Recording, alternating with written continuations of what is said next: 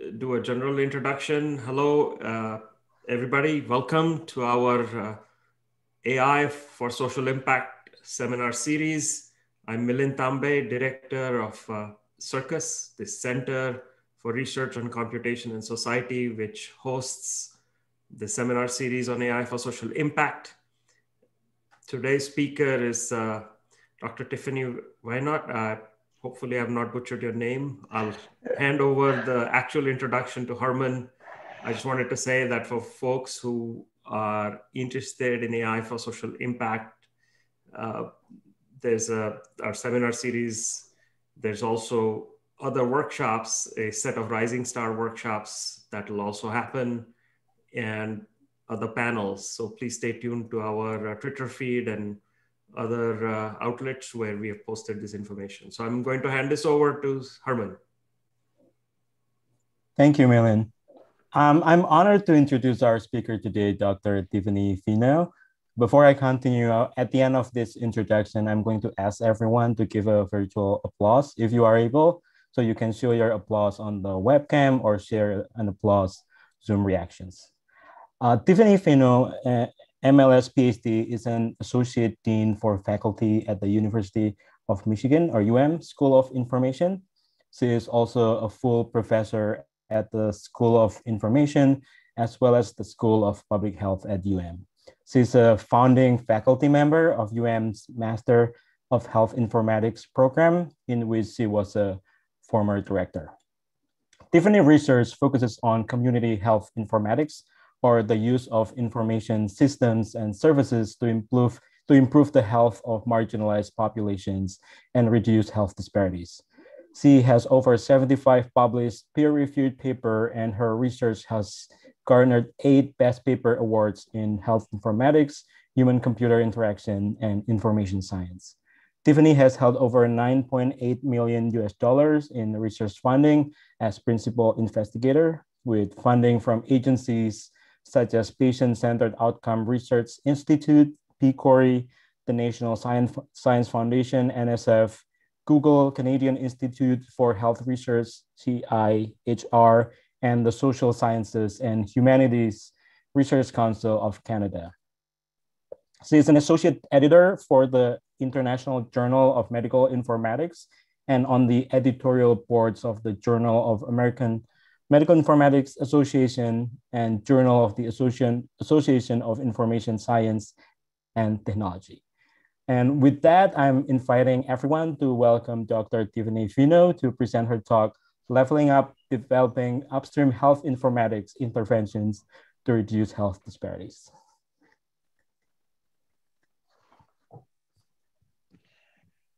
Thank you, and thanks so much, Herman, and thank you so much for the opportunity to speak here today. So before I get started, I wanted to share with you a few takeaways. So today I'm going to talk about a specific type of intervention that is especially important when addressing health disparities with informatics. That is what I call upstream interventions, which is the focus on social, political, and economic and physical contexts in which health is produced and reproduced. In this talk, I will briefly outline the concept of and rationale for upstream interventions, but my primary focus today will be on the implications of attempting to address health and healthcare disparities upstream and outline key considerations that researchers working in this space should address. I will also outline how these considerations played out in 3 of my projects that I've deliberately chosen to focus on different types of disparities with different marginalized groups and targeting different upstream factors, with the hope that this can help to inspire some of you to do work in this area. As a background to this presentation, it's important to understand how health disparities emerge. This figure presented here is an adapted version of the World Health Organization's model of health disparities that is further discussed in one of my papers. The critical things to note here are that the model begins on the right with the impact of disparities on health and well-being, which is the downstream impact. But if we trace backwards, we see that this is shaped by micro or individual level factors like biology and behaviors. which then have a mutual relationship with psychosocial factors like stressors and psychosocial resources like coping. In turn, these micro-level factors are mutually influenced by mezzo or middle level of society level factors like living conditions, such as available resources, transit, collective IT access. And there's also the social and community networks, which are a middle meso-level factor, and the health system. I'll be discussing interventions targeting each of these mezzo-level factors. Importantly, as the model moves left, we move to macro-level factors that are connected to mezzo-level factors. In this model, we see a range of marginalized social positions based on, for example, social class, gender, race, ethnicity, place of residence, and sexual and gender identity. Moving left, we see that these marginalized social positions emerge from a process of social stratification and marginalization that produces these social hierarchies. These processes include stigma and discrimination, segregation, power, and prestige, for example. I will talk about one project that addresses stigma and discrimination today. And then moving to the far left, we see the socioeconomic and political context, which includes factors like policies, values, and governance. Taking this as a basis, I highlight that I have argued, as I've argued in prior work with colleagues, that health informatics intervention should move upstream because they do not necessarily require individual effort, behavior, or choice on the part of people and groups who experience health disparities. So when I say moving upstream, that's moving to the left on this diagram and the previous one I showed. When we focus upstream, this means that we're less likely to produce, so I'll ask people to mute, there's somebody on the phone, less likely to produce intervention-generated inequality. So that's less likely when we move upstream. Furthermore, upstream interventions are beneficial because they're more likely to reach large numbers since they don't rely upon individual patient or consumer agency for uptake. They also have the potential to target multiple health and healthcare outcomes at once. Now I'll move to talking about key considerations for research on upstream interventions. For those new to this area of work or new with new projects, I suggest taking the following points into consideration. And I begin with where to start. So my first point to all of you is that collaboration is key. It is important that health disparity interventions take the perspectives of those who are marginalized into account. There's some echoing, and that we work on the problems that are important to these groups and those who serve them. Second, it's critical to consider the health or healthcare issue that's being addressed in a project. Here, it's important to become familiar with prior epidemiological and biomedical research on the issue. Also, I would point out that for many, if not most health conditions in the US, health disparities or healthcare disparities exist. And it is incumbent upon researchers to investigate this possibility in any project so that unintended consequences for health equity, which I and others have called intervention-generated inequality, can be anticipated and possibly addressed. And I've written some work on this as well. Third, it's important to think about who the marginalized group is that's experiencing the disparity and what drives their marginalization. I will talk more about this later in the talk. So in this talk, I will draw from 3 examples from 3 projects. The first, project 1, is called Developing a Stigma Reduction Intervention to Increase Uptake of HIV Testing Among Gay, Bisexual, and Other Men Who Have Sex with Men. Project 2 is called Enhancing the Cardiovascular Safety of Hemodialysis Care, a Cluster Randomized Comparative Effectiveness Trial, or DialySafe for short. And the third is called Shared Mobility Systems to Address Transportation Barriers of Underserved Rural and Urban Communities. As shown in this slide, each of these projects has had active collaboration from multiple organizations, underscoring my first point, collaboration is key. Each of these projects involve community-based nonprofits. Project 1 also involves a public health unit. Projects 2 and 3 also involve healthcare organizations. Project 2 is a hemodialysis facility chain called Fresenius Kidney Care, and a federally qualified health center called Covenant Community Care is part of Project 3. These collaborations are multi-year and span multiple projects. I've been working with Unified HIV Health and Beyond since 2009, and it's gone through various iterations since then as an organization. I've been working with the National Kidney Foundation of Michigan, and then later the National Office since 2008. And I've been working with Joy Southfield Community Development Corporation since 2013. These long-term collaborations with in-depth engagement have been critical to the directions pursued in the work I've been discussing. And then as this slide shows, for my second major point of where to start, each of these projects addresses different types of health disparities. Project 1 addresses disparities in new HIV infections.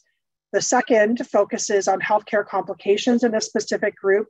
And the third focuses on differences in access to transportation, which in turn creates barriers to a host of health-enhancing resources like healthcare and healthy food, the former of which I'll be focusing more on here. And then in these projects, if we look at which marginalized groups are affected, you can see that there are different ones for each project. In Project 1, it's gay, bisexual, queer, and other men who have sex with men, who are listed more generally here as LGBTQ+ people. In Project 2, it's women who are also living with a chronic illness and often various related disabilities. And in Project 3, it is rural and urban residents, especially those living in these areas who have lower socioeconomic status based on income, wealth, and or education. So now I'm going to talk about the specific problem of identifying intervention targets in upstream informatics interventions.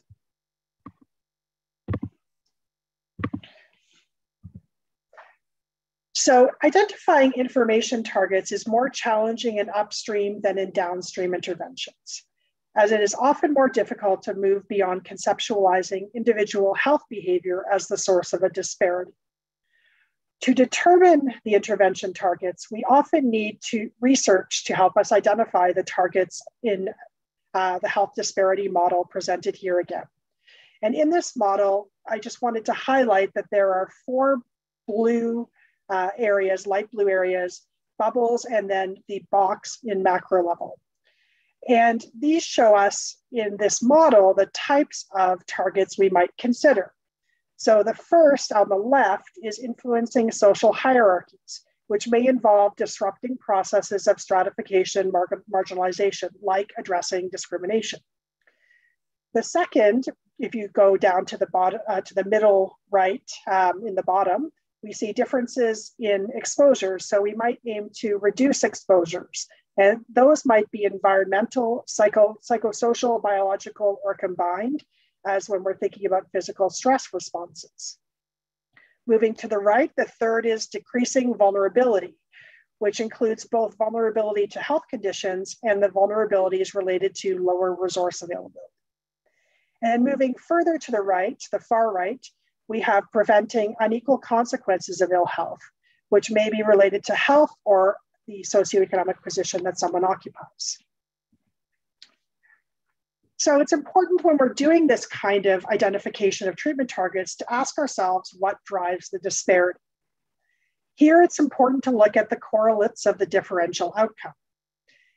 Looking for theoretical mediators is especially fruitful as they can help to explain a relationship, as in this diagram, between factor X and Y result. M here is the mediator. Next, we need to ask ourselves what correlates are modifiable. For example, someone's age is not a useful target for an intervention. And then for informatics in particular, we need to ask whether technology plays a role in the disparity. Is there a moderating effect based on technology use? Are there technologies, perhaps like algorithms, that are direct contributors to some process that contributes to inequality, for example? Next, it's important to identify who or what person, people, or organization has agency over the problem or the production of that disparity. As is shown in this slide, as we move upstream, the people who are reached in an intervention might be people other than the individual with the disparate health outcome or disparate health behavior. It could include members of someone's personal networks. It could be local government or nonprofits or intervening in a setting and how that setting functions. It could include clinicians or electronic health records vendors, or it could include on the far right, far left, policymakers, media, or industries, for a few examples. So we have a far larger range of possible targets when we think about who has agency around this problem. So as an example for identifying treatment targets, I'll talk first about my study one. And this study was the one that focuses on stigma reduction to increase uptake of HIV testing amongst men who have sex with men. So just a bit of background on this disparity. So most HIV transmission occurs amongst people who are undiagnosed with HIV. So that's a critical public health issue. And because of the disparate nature of HIV, new HIV rates amongst men who have sex with men, or MSM, as I'll say in this talk, there are national goals to increase HIV testing among MSM. And the recommendations are to have a test every 3 to 6 months, although the studies that have been done show that MSM typically do not meet this guideline. There's been prior work that's shown us that the correlates of HIV testing include individual level factors as well as network level factors, but the relative role of each is unclear. And in some cases, it's important to do some local research where an intervention happens in order to understand what might be driving things locally. Thus, we conducted our phase one study where we asked about what network and individual level factors are associated with HIV testing among young men who have sex with men. We focused in this case on men who are younger, so aged 18 to 24, because this is a group that in particular has the highest level of disparities around HIV infections. So we look here at a model which was used in this particular study. The paper is published in AIDS and Behavior that I'm referring to. So we look at different kinds of network characteristics that might be related here. These are personal networks we're talking about. And then there are certain network functions or processes in social networks, which also have been shown to drive HIV testing decisions. And in this case, we're looking at social support and stigma that is perceived through social networks, measures of social influence, and then certain kinds of resources people might get through networks, as well as individual characteristics. And here we were looking at a series of regression models that had 3 different testing-related outcomes that we were looking at. So we conducted a web survey with 194 MSM in this younger age group. It was conducted in Southeastern Michigan. We conducted logistic regressions. And here I'm going to talk about the dependent variables for ever had an HIV test and had their last test in the past 12 months. So here we see that this is a younger sample as we would expect. And we did deliberately oversample Black or African-American individuals because that is within this younger group also a group that is disproportionately represented with new HIV infections. And as you can see here, the age spread, we have folks who had typically had at least a high school education, and we see that the majority identified as gay.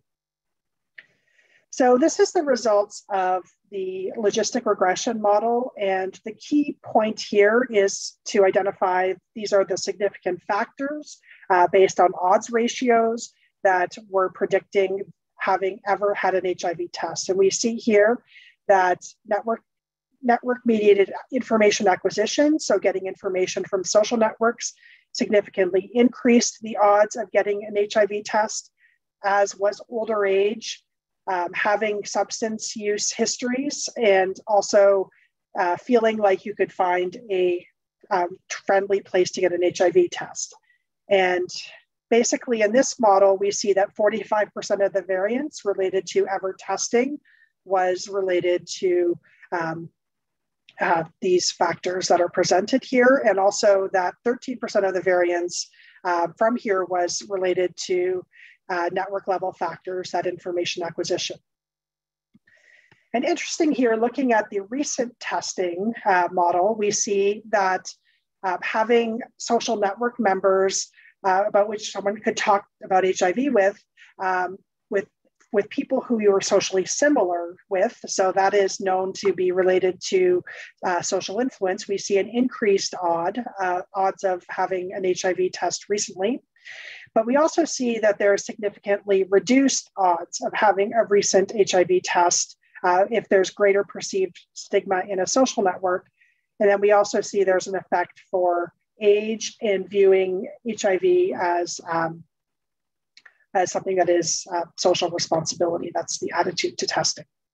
And here we see 37% of the variance explained, and 26% of that variance was attributable to network level factors. So we found that in this study that the following network level factors were associated with HIV testing behavior: network homophily, acquiring information from social networks, and perceived stigma in those networks. And we saw that the network level factors accounted for 13 to 26% of the variance in the models. And in fact, in this model here for recent testing, we found that network level factors were accounted for greater amounts of the variance than individual level factors.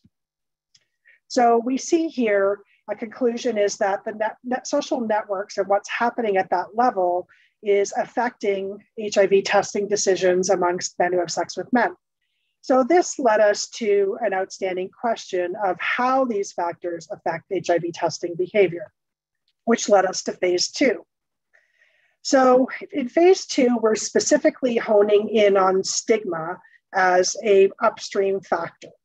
And we rely on structural stigma theory, which is based on a substantial amount of work in the area of public health that looks at stigma as a fundamental cause of health disparities.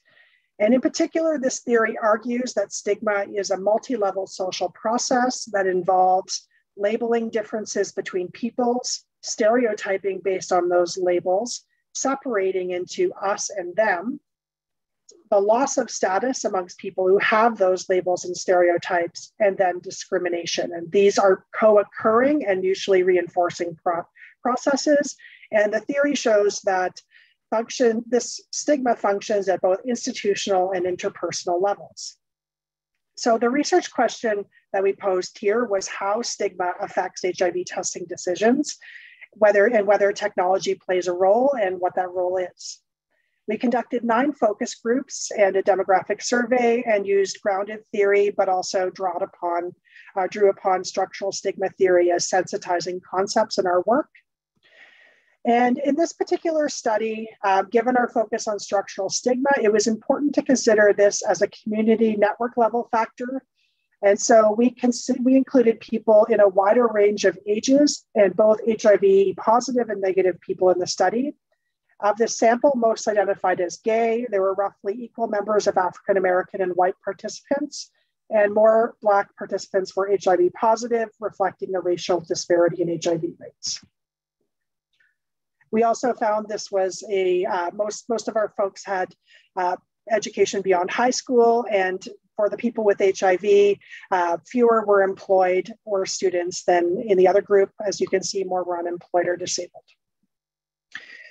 Using our data, we developed a model that shows the perspectives of MSM concerning their role of stigma in their HIV testing decisions. Reflecting structural stigma theory and ultimately our health disparities model from earlier, the novel model presented here includes stigma's influence at multiple levels: the social process, institutional policies and practices, interpersonal stigma, individual psychosocial factors that are influenced by stigma, like anticipated stigma or attitudes. And then we have individual testing decisions at the bottom. Given my goals here, I will talk specifically about the findings supporting the boxes shaded in light blue and gray. So the information technology industry, interpersonal communication, and social influence. So in this community, it's important to note that with a lack of face-to-face venues like bars or bookstores, long-term depopulation in the Detroit area, and the lack of a gayborhood or gay neighborhood, the internet was seen as the major connector for gay, bi, queer, and other men who have sex with men. Social media, including dating and hookup apps, were thus the critical infrastructure underlying experiences of social and community networks. And you can see quotes here that are talking about that. Also, technology was important for both meeting new people, such as on dating sites or other social media sites like Meetup, as well as for interacting with known people. And as the second quote shows, this included facilitating interactions between members of the ballroom community, which is like that. If you've ever watched the TV show Pose, there's a community like that in Detroit. And Facebook was a vital resource for this community. But also social media, especially dating sites, were a major source and site of stigma. This is both where people talked about HIV more and where they interacted with one another for dating and friendships. As the second quote here shows, people felt that these sites were promoting cleavages in community networks and undermining larger cohesion through stigma mechanisms. So we found here that with the social process of stigma, social media was a major site. So one factor is labeling. And you can see here that there's a lot of labeling as negative or positive or on PrEP or on treatment. And this is something that is, in some cases, there's certain forms of labeling required to participate in social media sites. We also saw that there's efforts to social distance or group in us and them. And folks talked about when they were initially just interacting with people online on these sites, often the first question that came up was, are you positive? When that became a way of trying to enact separation. We also saw that folks were concerned about status loss and perceived desirability in these environments, especially with stigma potentially playing out in the context of needing to self-identify on a profile or being known as HIV positive in a more general sense.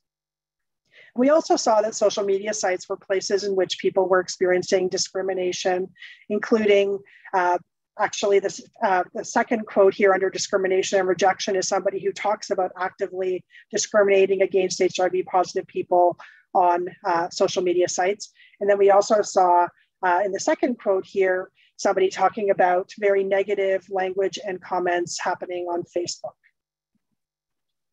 And then we also saw, looking at interpersonal communication, people talked a lot about witnessing stigma on these various sites, and then also resisting it in various ways, for example, pushing back in conversations. So these particular sites became important sites of interpersonal communication, which then shaped people's thoughts and feelings about HIV and the possibility of becoming positive, which then affected HIV testing decisions. But we also saw that HIV testing was promoted in a sense by being able to present oneself as having tested on these sites and being able to forward a kind of responsible person identity. And we found that nonprofit organizations were deliberately trying to share those kinds of framings of HIV testing through various kinds of campaigns, for example, but also that people took it on within their own profiles. So through this, we found that promoting HIV testing might happen by trying to reduce stigma, and that we found that these particular social media sites were a major site of stigma. And we did further work to broaden our focus to look at other health issues that are also stigmatized in different ways when considering the implications of these findings. And we compared this to other cases to inform future work. We focused specifically on mental illness for a comparison factor to look at how stigma plays out on social media and its impact on help seeking, which is a particular kind of outcome which is very similar to HIV testing because both involve seeking out healthcare. So when we looked at the issue of how social media design choices might influence stigma, we concluded that with this particular case around HIV testing, and HIV in general, as well as mental health as a comparative case, we see that different design decisions may amplify social media on these sites. These include labeling, so the use of categories to build identities and connections. Stereotyping is possibly more common. There's a theory related to this, related to de-individuation, which can happen when there are fewer cues in an online environment, which can then lead to greater reliance on stereotypes. We also see practices of separation that are facilitated by various forms of interacting online, like distancing via posts. Ignoring a post, for example, blocking or things like that. And then we see that there's a kind of status that accumulates in social media environments with things like friend accumulation and post likes, which also we see especially in places like Facebook around mental health. And then there are issues related to anonymity and inhibition that is reduced in that context, and the more visible discrimination that many people spoke about seeing around HIV in online environments. So this led us to try to focus on an intervention target. So all of this work helped us to identify targets that are identified here in red. So stigma and discrimination as the macro level factor, but looking at how it plays out in social and community networks, specifically with ICT and the process of social networks and how they work. And ultimately, the target would be trying to look at differences in exposure. So trying to reduce the extent to which people experience stigma as a negative exposure that can result in less help seeking, like HIV testing or seeking help with mental health. And our next step is that we're proposing interventions focused on social media reduction through social media design. Proposing interventions to reduce stigma by design interventions on social media. Our goal here is to identify how theories from offline stigma interventions focused on intergroup contact, shared identity, and activism might be embodied in online design choices, and to use experiments to test related to outcomes like social distancing. And here we see some mock-ups of ideas about how these theories could be embodied through social media design.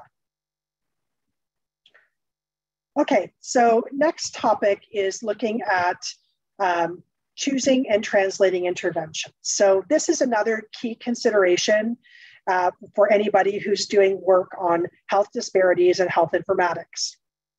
And a key question here is to try to think about what other interventions are there. And as hinted at by what I've just presented, looking at the different kinds of interventions that exist can be very helpful. So we need to ask ourselves what the targets are of existing interventions and whether they are upstream or perhaps multi-level, so individual plus something else like how an organization functions or a family functions. We also need to look at, especially in low resource contexts, who needs to do what for this intervention to be successful when we're evaluating existing interventions. So here's an example from one of my studies, what a dialysis patient needs to do. We also need to ask ourselves how they work, and if they don't work, why not? And in particular, we need to, for more mature interventions, look at differential efficaciousness or effectiveness. So this has to do with an average treatment effect. So as we might know, there could be an intervention that is effective on average, but it actually works very differently for different people, as this particular diagram shows. So this average treatment effect includes how it works with different people, but the result might be quite different depending on who you are.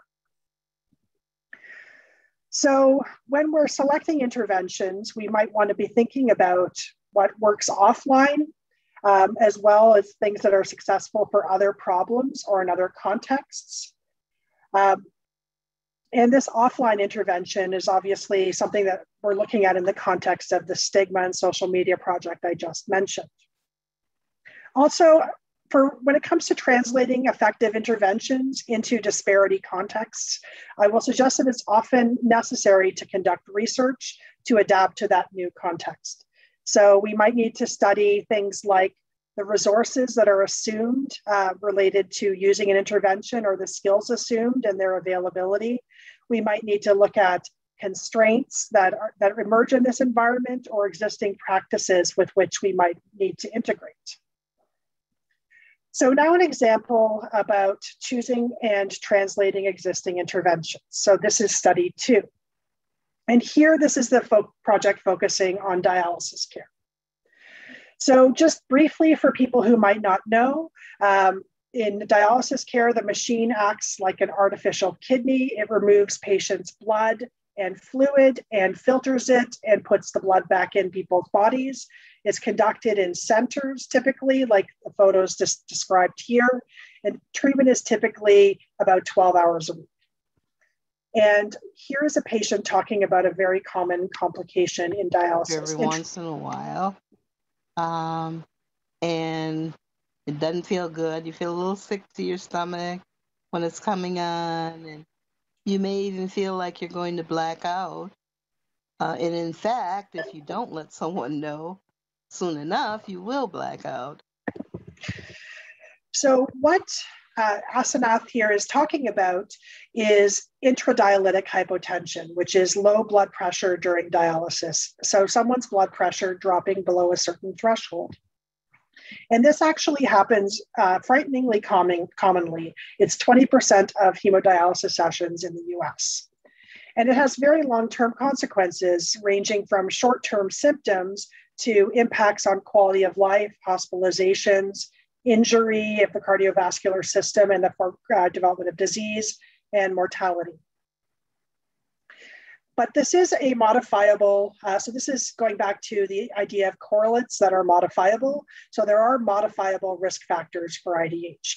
So these include things on the left, and those include rapid fluid removal, removing too much fluid in a session, and the number and type of blood pressure medications a patient is taking. But there are a whole bunch of things that are not modifiable, like somebody's underlying cardiovascular disease.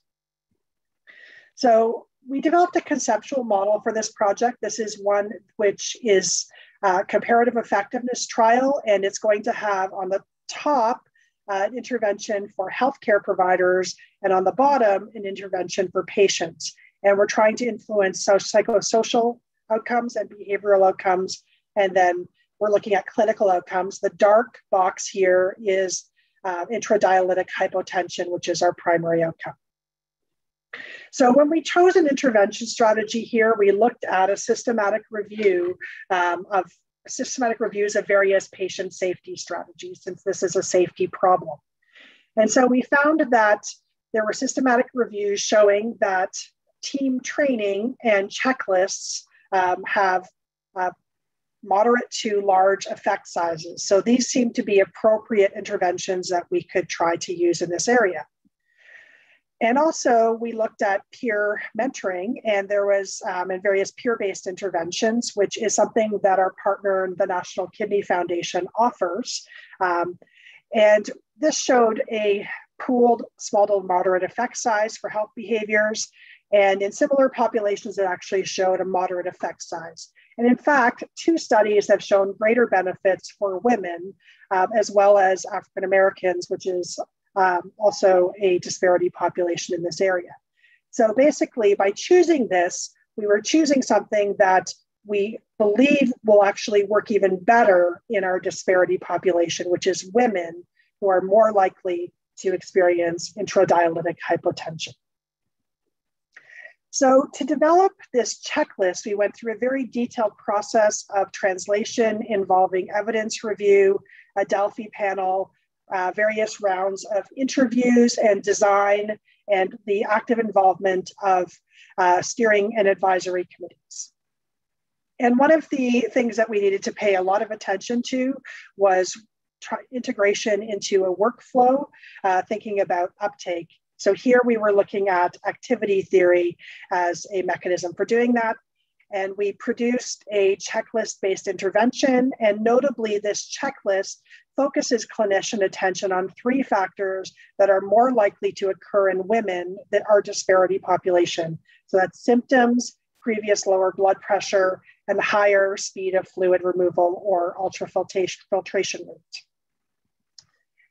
And then when we looked at the peer mentoring intervention for translation, there was a need to try to understand how other interventions might work specifically for a dialysis population, which is quite different because of demands that they experience in their lives and the disability that many of them face. So we were looking at how to identify design requirements for this population in order to design this intervention, in particular to look at how existing theories that might be effective, might work, and their meaning in this particular population.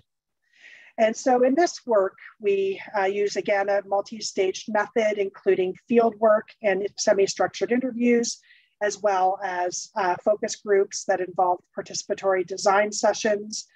And here, as you can see, the population tended to be older, and we had kind of gender balance in one group and not so much in the other, which is there are more men who have dialysis, so that is one of the reasons there. And we had a pretty good mix of white and African American participants. And to kind of show you here what some of the interventions looked like, we developed specific themes and mapped them onto different theoretical categories. So here, one of the themes is to collapse distance between patients, peers, and care partners. And the design principle that resulted was to design for a depth of connection. And specifically, as you can see the quote here, people really wanted to use video or text-based messaging in order to interact with other patients. We also saw a wish to really be recognized and harness people's strength and character based on how much they've been through.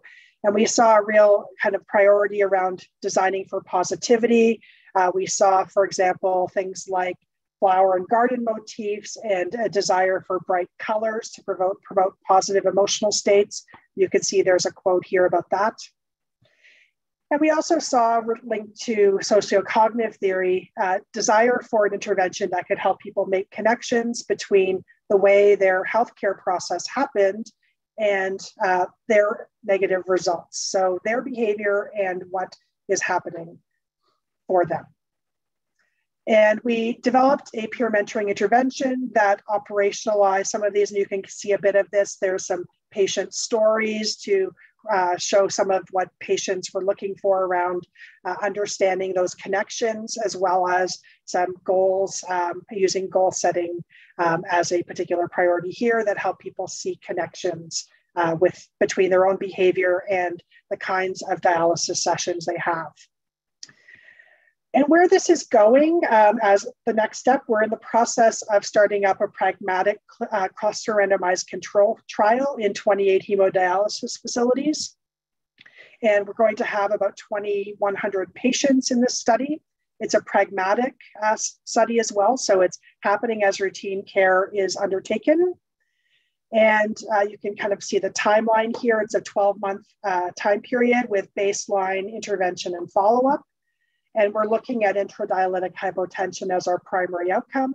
And I think one of the things that's critical here, as I mentioned earlier about heterogeneity of treatment effect, is that our planned analyses do involve heterogeneity of treatment effect analyses around gender, as well as other factors. And this is a study that's taking place nationally in 4 regions. So the last point that I wanted to make for folks who are thinking about doing research on health disparities using informatics is to design for what I call the full implementation cycle. So this is a cycle that goes from efficacy, so when a trial is initially studied, or when an intervention is initially studied in some kind of a trial, and then looking at when things are more widely available, inequality in access, uptake, and adherence, as well as ultimately effectiveness. So this particular intervention cycle is from one of my papers that looks at how inequality can emerge and how we can see that things could get worse from a baseline health inequality to an ultimate greater health inequality due to an intervention. And so I'm suggesting here that researchers should be looking at each of these stages and thinking very carefully about how to guard against any kind of inequality that can emerge in the process. When we think about efficacy as that first step, we need to think about mechanisms of action.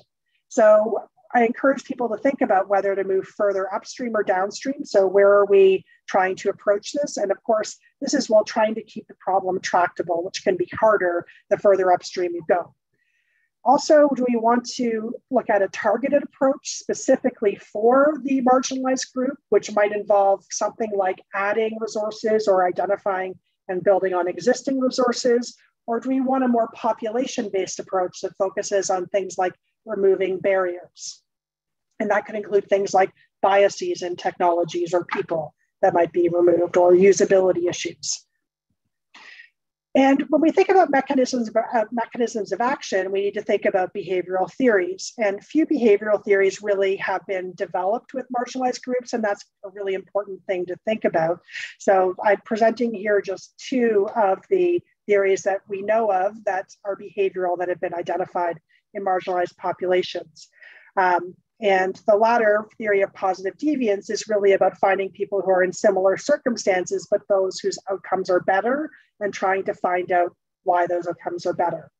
But the lack of these particular theories is really why why I conducted that research that looked at trying to figure out the meaning of sociocognitive and social self-determination theory in dialysis patients.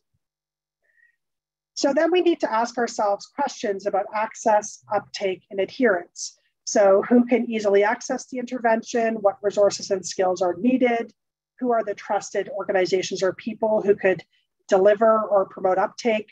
How short can the intervention be? Because things that require more people are more likely to be differentially abandoned.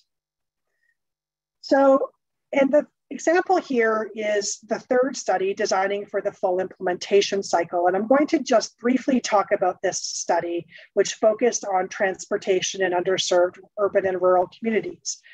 And here, the problem we're trying to target is less access to transportation leads to less access to healthy resources.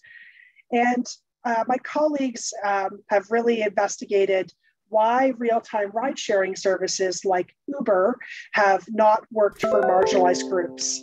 And so there's various reasons that could happen in urban areas. We can see things that happen there. In our studies, we found things like financial limitations, lack of digital skills, and racial discrimination. But also when we look at rural areas, we find that the financial model really assumes dense populations and short distances. So we conducted work in order to examine transportation models to try to look at urban and rural areas that are underserved. So we basically, our approach here was a targeted one to try to identify resources that are existing in an area and build upon them. And to do that, we looked at what are people currently doing for transportation and what are the barriers and facilitators associated with them. Here we conducted work in Metro Detroit. And just to move forward here, we did a secondary analysis of our results. And one of the things that, from multiple studies, and one of the things that we found was favors was a very, very popular kind of model, especially for healthcare transportation. So when we looked at favors, we found that some of the facilitators were the fact that it was affordable, as well as interpersonal caring relationships. And there are some quotes here from folks with chronic illnesses about that. But then we found barriers included interpersonal reciprocity. So feeling like a burden to others and not feeling comfortable about trying to doing things that burden certain people too much, as well as difficulties with temporal matching because people have their own lives and schedules and things like that. So based on this, we proposed a new intervention, which is we've called a generalized favor-based intervention. And this really builds on that current practice of favors, but it's intended to be ICT support for individuals who want to volunteer rides or exchange rides with others as valuable resources. And the rationale for that was based on policy and design principles that emerged from this study. And as part of that, we've partnered with a time bank, and I can talk more about this model later if people like, but time banks are nonprofits that help people exchange services with one another in a particular technology-mediated context, as well as kind of a local community context. And so we looked at this in the context then of rural areas, and I will move ahead, but we conducted interviews with people in rural areas. And here we found that, again, facilitators included a certain kind of light reciprocity, as well as having a support network nearby. But also we again saw issues related to temporal matching, and then there were problems around that reciprocity could be attention. So generally speaking, we are then now moving forward with looking at a generalized favor-based model in partnership with a time bank. And we're going to be building this technology to really integrate with the Our World Time Bank platform, a technology they already use, and we'll be moving towards a pilot field deployment. And currently we're conducting design sessions, participatory design sessions in these areas. So just to end now, I'll continue, wrap up with my takeaways. So I've argued here that there are key considerations for people who are conducting upstream health informatics research. I talked about where to start, including the point that collaboration is key. I've talked about identifying intervention targets, and I discussed the stigma-related intervention as an example of extended work to look at intervention targets, especially using technology. I've then talked about choosing and translating existing interventions. In particular, this was the project related to hemodialysis care, and extensive work to try to translate behavior change theory in the context of a patient-based intervention for dialysis patients using peer mentoring, as well as checklists in a dialysis context. And then I've talked about designing for the full implementation cycle. And here I talked about a transportation project where we really focused on trying to build on existing resources that exist in the community and to try to think through what the barriers and facilitators were to broader impact of those practices that were really working. And we've partnered with a time bank in order to try to develop an intervention for broader reach and taking a favor-based model and making it more generalized through a generalized exchange. So thank you very much. There's a lot to cover, but hopefully this will inspire some of you to try to do similar work and help you think through some of the steps you might take. And I have some acknowledgements to make with respect to funding and community and clinical partners and co-investigators, as well as PhD students and postdoctoral fellows and various students and staff who've worked on this work. And if you want to get in touch with me, this is how to do so. Thank you. Thank you, Tiffany, for sharing your research. I'm going to start taking questions. And the first question is from Millen. Millen, do you want to unmute and ask your question quickly?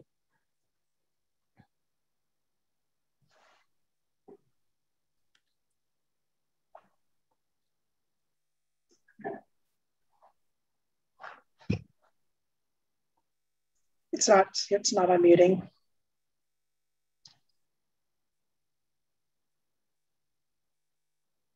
All right. So, Tiffany, thank you. Very interesting and very relevant to us. And apologies for previously butchering your last name.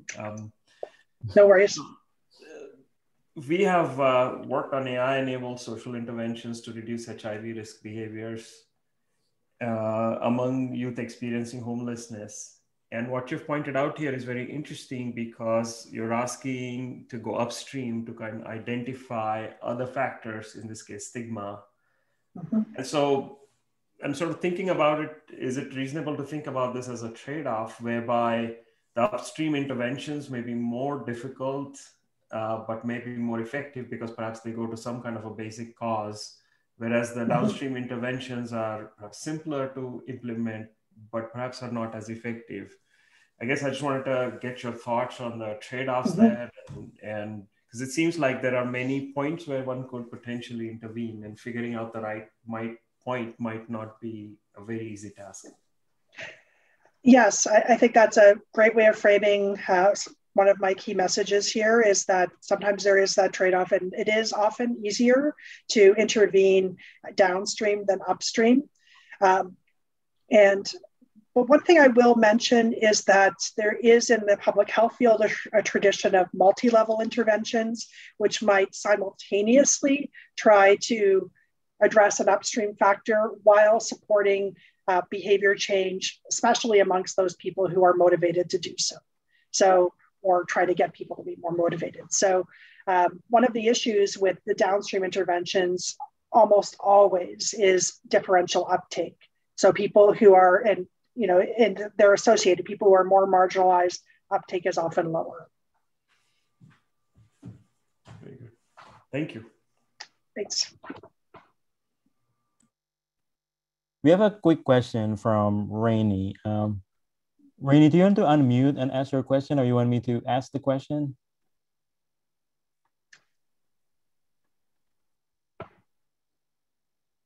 You're not muted. Can you hear me? Yes, yes. Oh. So okay, now I'm gonna turn this off. Something's wrong with my computer, sorry. I'll type it.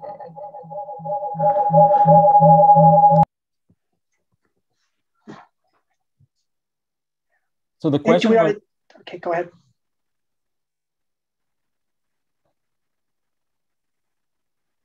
Herman, are you frozen? Okay, go ahead. No, I'm not. Okay.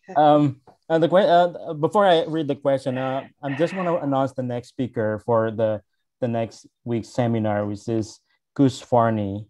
He's going to talk about lessons from bottom of the pyramid innovation for AI, so for social good. So if you join us next week,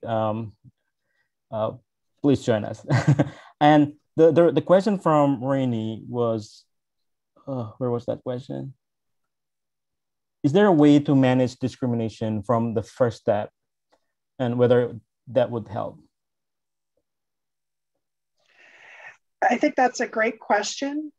And if we think about discrimination as often being related to a form of stigma, I would suggest that actually, if we take it all the way back to the beginning of the social process, it's actually the process of labeling that is going to be the most powerful way to start to address discrimination from the very beginning. All right. Well, thank you so much for Tiffany for sharing your work, and for everyone who joined the talk today.